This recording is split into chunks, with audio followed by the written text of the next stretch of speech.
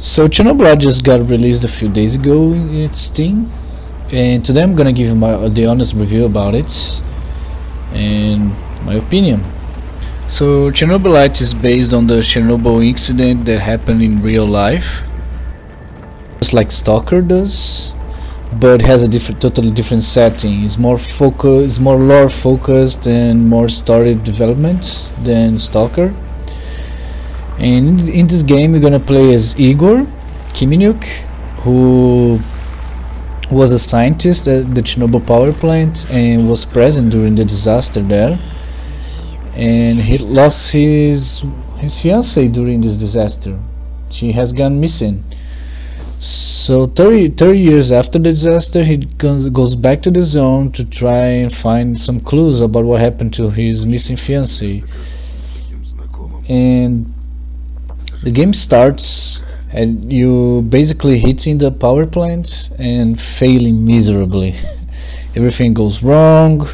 You get attacked by a mysterious figure called the Black Stalker, and then you have to regroup at base, and then from there the game basically starts like it should.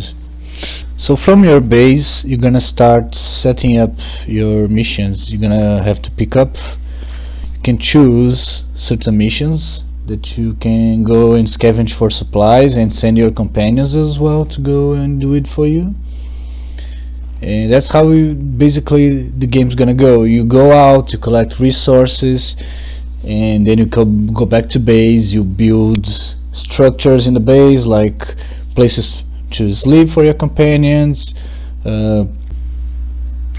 weapons, weapon upgrades, cultivate food, protective gear, healing items, and many more. But to make that work, you have to make sure you also build generators to provide enough power, and also create an environment that is comfortable for your team with proper air filtration, comfortable furniture, and lighting as well, since morale is crucial to help your team succeed in missions that you ask them to fulfill, and can also alter some story aspects. To be honest, the companions in this game, they're almost useless, and you don't get to see them doing almost nothing, which can be very frustrating. You give them weapons, equipment, and all that changes is the success rates on the missions. You know, nothing more than that. You can never take them with you at any mission, so you could see actually they're in action, doing something, you know, helping you explore and take resources, or just helping you fight the other soldiers. That would be much more interesting, just to see that, you know, that they are there and they are really helping you as a team. So that's very frustrating. They took that they made a very bad companion system in this game. The most useful part for your companions is that they teach you new skills, which are great and help you improve your gameplay, but that's it, you know.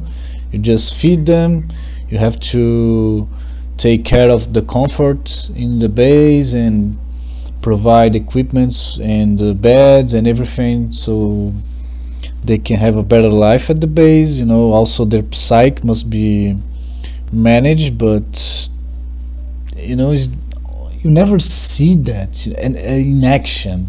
It's all just statistics and numbers, and that's pretty boring, to be honest. That's a very bad step.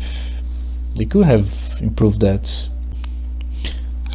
Another good thing about your companions is that you gotta say they have a very well developed backstory, and they also you see them progressing during the game, and that makes them very interesting. You know, they are not just dull characters that are there to give you skill points, and they also have their own personalities and expectations about the missions that you go around, and the way the choices that you make during the game will affect them as well. And that's very interesting to give a sense of progress, and also that everything that you're gonna do is gonna meant to help, or even, you know, make them very furious at you. So that's a very positive point that Chernobylite has, you know, is the character development, and the story is the story in this game is also very good. You're gonna collect clues around the map. You're gonna be able to set a lot of pieces together and get the mystery of what happened to Tatiana during the game, and also why is the NRA back into Chernobyl, you know. That's a very great and positive point for Chernobylite. I think they nailed on that part, even though the game has a lot of mechanical issues and performances as well. But other than that, it's very easy to get immersed in this story, and trust me, you're gonna get very curious to know, to get to the end of the game and to get to know how the things will unfold. So basically in Chernobylite you have a very limited amount of weapons that you can pick on. You can use a pistol, you can use an assault rifle, you can use a shotgun, and basically that's it for most of the game. When you get towards the end, you probably can build up the railgun, which will increase your firepower by a whole lot, and also you can build up a blaster gun that will make things considerably stronger. You can also set up traps in the map to lure your enemies into, but mostly that's it. And you can, you know, just go for stealth takedowns, which will make things a little bit easier, and you can avoid big fights like that. As for enemies, you also there is not a big variety of enemies in this game. You're basically gonna fight the NAR soldiers most of the time, and sometimes you're gonna fight a few Chernobylite monsters and somewhat like something that looks like a few Chernobylite spiders and things like that. But yeah, there aren't many different types of enemies during the game. Oh, and sometimes you're also gonna find if you take too long in a few areas, that you're probably gonna face up against the Black Stalker, and yeah, that makes the exploration a little bit harder. He will eventually show up if you stick around too long into a map. Of course, there are ways to counter the Chernobylite storm, which brings up the Black Stalker. You just place a few nullifiers that you can build when you're in the map, so will make things a little bit easier to traverse around the maps and explore without getting hit by the Black Stalker. I gotta say, the graphics in this game, they are very good.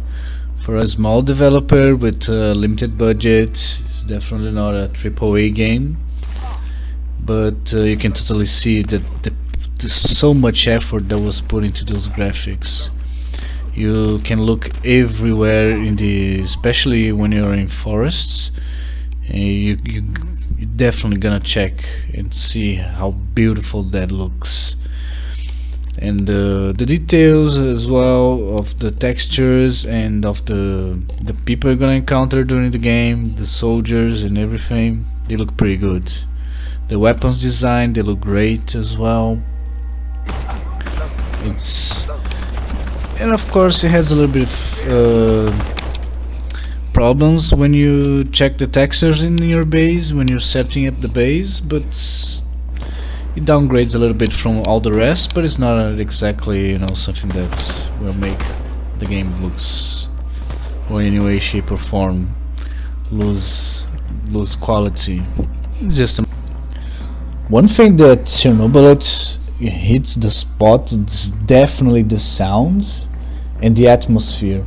you can. This game has great atmosphere, because it gives you, you know, a haunting look. You know, all around you, you see, you can really feel like you're actually at the zone, you know, where everything happened, the Chernobyl explosions happened. And you walk around, you go to dark forests and very closed space, the, you know, abandoned buildings, everything's there, and the sounds, it just makes everything very dark and very quiet as well at times, which makes you really get immersed in this game, especially around it.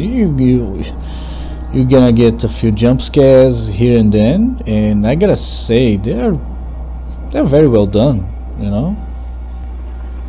And also the weapon sounds are very good, and they are on point.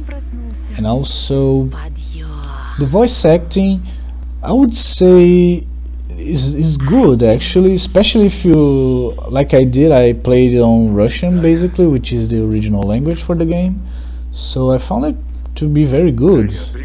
I tried to use a little bit of the English voice acting. I didn't find so interesting as the Russian, so I would recommend to use the Russian ones. It makes the game more immersive in a general way. But if you wanna try other languages, go ahead. I don't think that takes away from the game, you know. So yeah. So my final thoughts on Chernobylite.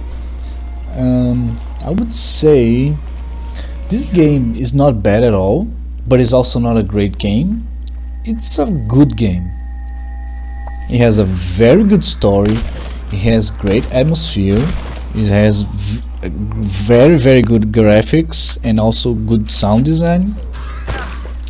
Although it does lacks a lot in the gameplay mechanics, it's kinda clunky, as I said before, and doesn't get the game flowing like more like in a natural way. And also your companions are, you know, you never see them, you basically almost never see them in action, so that's very frustrating. The base building is very good. It makes a very creative and different aspect of the game, of games out there, you know, that have the same characteristics.